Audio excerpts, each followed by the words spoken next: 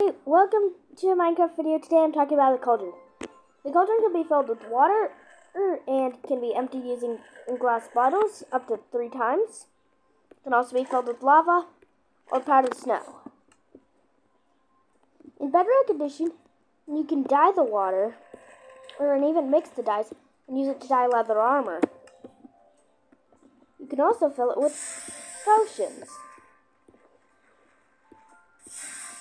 And that can be used to dye tipped arrows, if I wasn't okay, it works up to 32.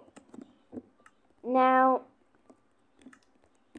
when you do this, you can take that out with glass bottles, and it'll actually remember whether you had a splash potion or a regular potion. So that's it, and thank you, goodbye.